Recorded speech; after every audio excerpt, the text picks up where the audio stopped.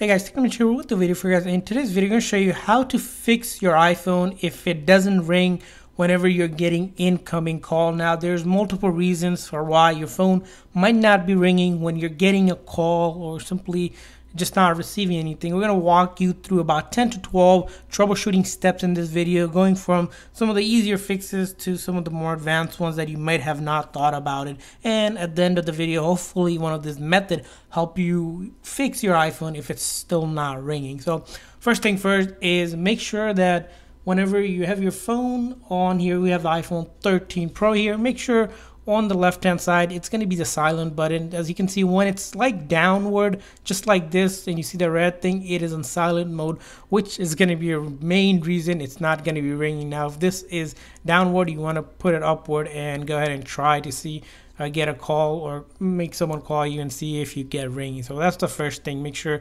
that silent mode is off. The next thing you want to do, again, very obvious, is make sure your volume is actually turned off. So the volume button is right up here, so just press and hold to make sure it's all the way at the maximum here, and just check it out to make sure it goes up and down maximum. And now go ahead and check. These of course are very obvious, but again, sometimes you might miss it, so we want to make sure first thing you got those cleared up. And the next thing you want to check out is going from your control center by pulling down the menu here, is if your phone is on do not disturb. So if you put it on do not disturb, which might be on iOS 14, as you can see on the focus mode, if you click press and hold, so again quick press and hold, you'll see here do not disturb.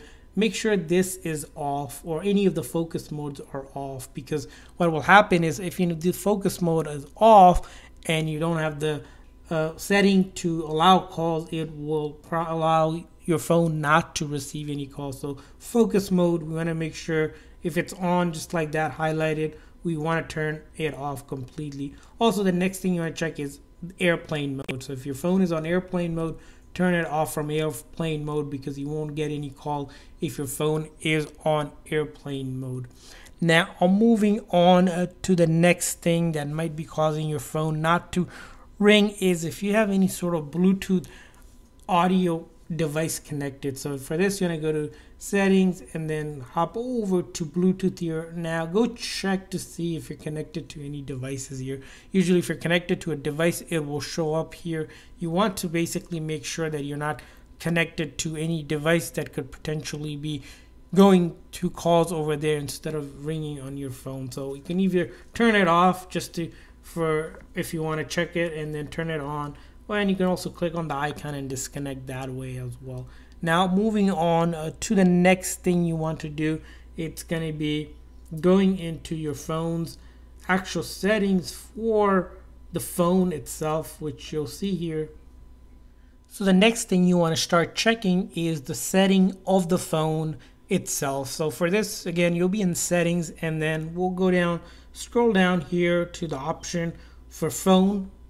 Once you're in your phone setting, there's a couple settings that you want to check, and the first one you want to go ahead and check is call forwarding. Now you're going to make sure that your call is not being forwarded to any other device, which it will have this option on. So you're going to make sure that option is off, because you don't want the phone to be forwarded to another device or another phone number. And then the next thing, of course, you want to check is this option for silent unknown caller. Now this, you might have already turned it on so that you didn't get calls from unknown callers, but if there's an issue with the phone number that they call you and you're not getting any ring, it might be because of this, where it's getting silenced because it doesn't get recognized. So you might want to turn this off and test it out. Again, this option is good to have generally, because you don't want calls from outside your contacts or recent outgoing calls or Siri suggestion, which helps eliminate a lot of spam calls. So again,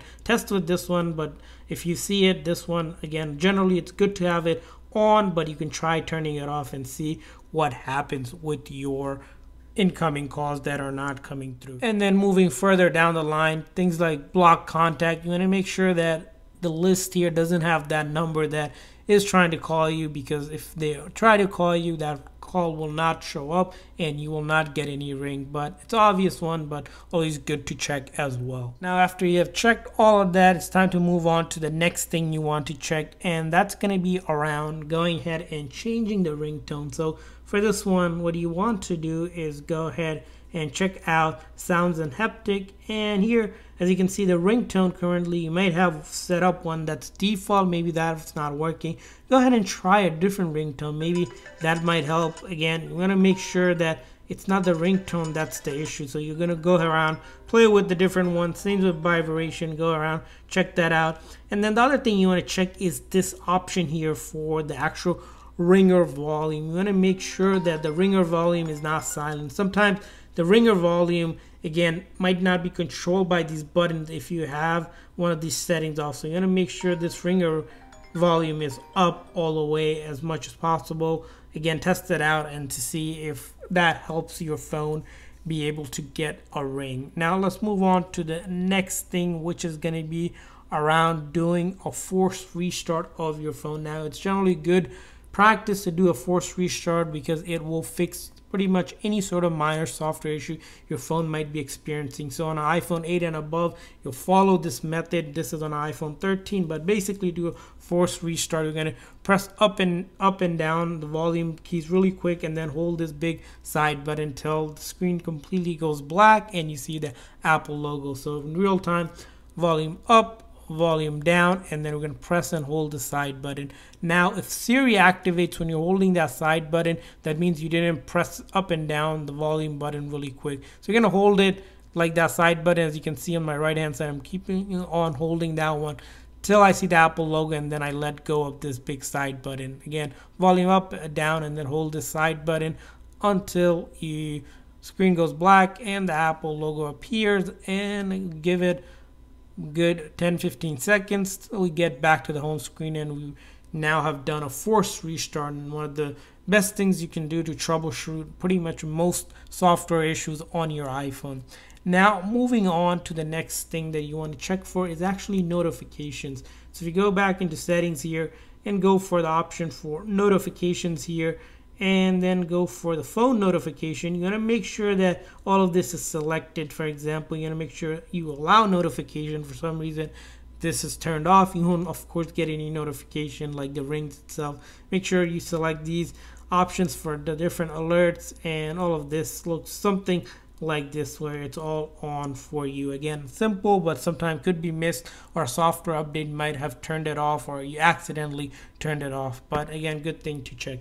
Talking about software update, the next thing you want to do if you're still having issues is doing a software update on your iPhone. To do that, simply go to settings, general, software update, and check to see if there's a latest version of software update. And you might wonder why you do a software update.